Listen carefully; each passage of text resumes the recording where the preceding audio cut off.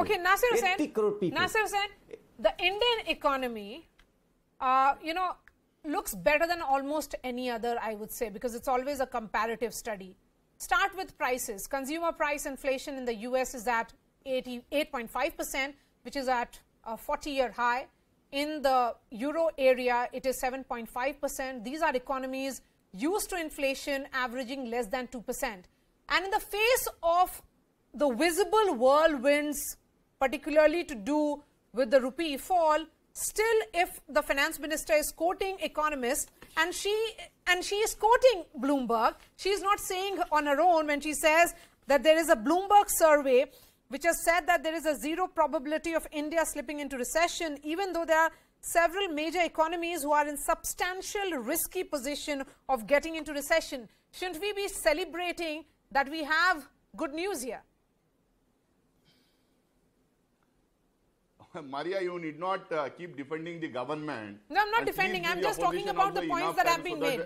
This is so, what Mr. Linnen has said in his piece. Time also. Yes. Please allow me to speak. Please allow me to speak. Please. See, this is a government which keeps blaming others. If there are no roads, it was the Congress government which didn't do. If there are no toilets, it's the Congress government which didn't do. If there are no power in the country, Congress government didn't do. If the PSUs are failing, Congress government had not done this and not done. So everything that is not done in this country was because of the Congress government in the past, and the ghost of Nehru is all around in the country and in their speeches. Now, when they have failed on every front, when there is inflation, high prices, high unemployment, and people are being pushed in the poverty, then they start saying, see what is happening globally. What was happening globally? Was there not a recession in the at the international level when UPA was there? Didn't we control the inflation at that time? Didn't we see that there was no recession in our country? See, it is the duty of the government to control in the inflation. It is the duty of the government to see and to maintain maintain the prices in the country. What we are, and nobody is speaking about the fact. Don't you think the prices are rising? Don't you think गरीब के ऊपर मार है? Don't you think that the BJP has said बहुत हुई महंगाई का मार आपकी बार मोदी सरकार? तो अब जो महंगाई है, ये महंगाई के ऊपर क्यों बात नहीं कर रहे? आप जो आंकड़े दे रहे हैं, there are also international reports. There is international report on poverty, there is international report on unemployment, there is international report on happiness, there is international report on so many other things. International indexes on so many other things. Okay. The government dismisses them. Okay. The government dismisses them. Dr. Shashi Panja, the opposition wanted a debate. Don't you think they are... The opposition wanted a debate on price rise and GST. It has happened today. Are you of the opinion, again, the question that I asked Naseer Hussain, that did Finance Minister manage to convince opposition? Maria ji, the only thing that we can be happy about in this country is that finally there was a discussion today in Parliament. No, I'm answering, I'm from the Trinamool Congress who's answering. Yes, that's for Shashi Panja, Naseer Hussain. Yes, go ahead. So, so many problems and this constant denial of the harsh reality on the ground, and those who have told us about the act of God or the Amritkal budget. Are we supposed to be satisfied with all that? Because what is the situation on ground? So if I go over to the person on ground who's hungry and explain to him our economy is doing much better than US, etc., you think that will actually quell its thirst or do away with the hunger? So what we are saying, there are two things. It's very contradictory what the honorable BJP spokesman is saying. On one ground, they are talking about social welfare schemes.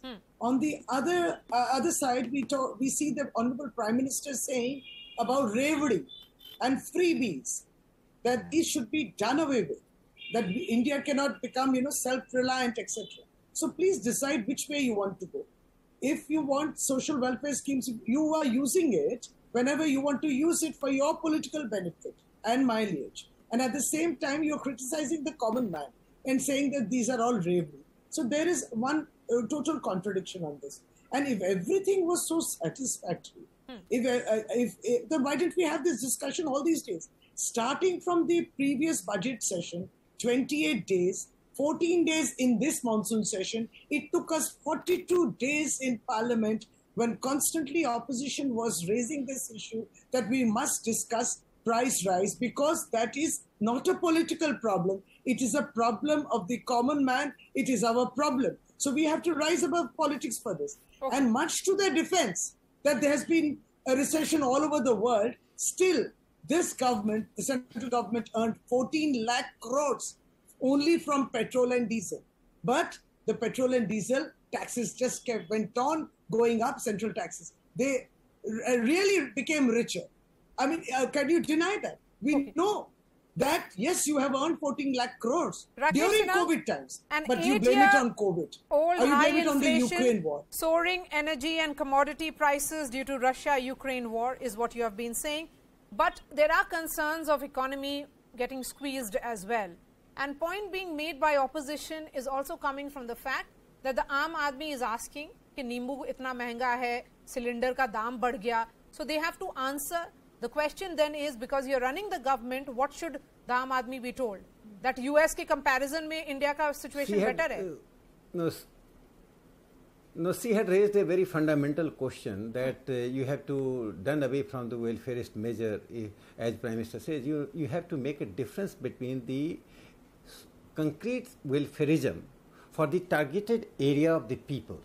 Socio-economically marginalized people, those who have been marginalized in course of the time, to inequity in the state policy and programs, and the philosophy based on inequity, not equity.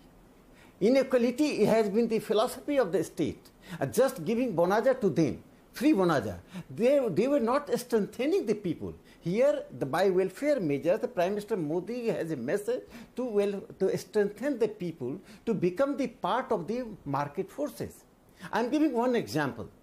When we are addressing the street vendors, who have been contributing in the GDP, but they had never been the legitimate economic entities in India. They were economic entities, but not legitimate economic entities. They were the people doing business without social dignity.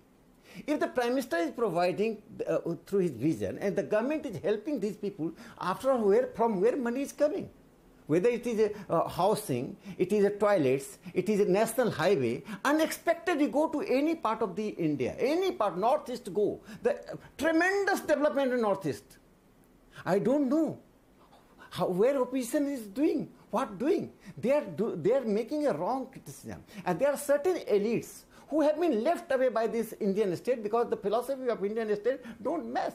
So they see everything as a pessimism. They see this is right, but that is wrong. Okay, this balancing act is not right. But Professor Rakesh, recent surveys that have been conducted by the Center for Monitoring Indian Economy reveal